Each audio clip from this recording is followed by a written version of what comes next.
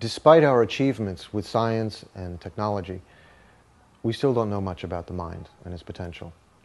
Yet in fact, 2,500 years ago, Shakyamuni Buddha realized the full potential of the mind. He understood that the mind is not just the brain. The mind is beginningless, and it creates our experiences of the world.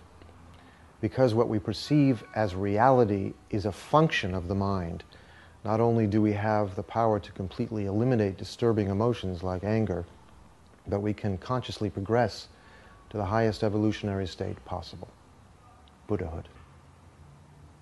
Every living being has the potential to reach this limitless state of wisdom and compassion.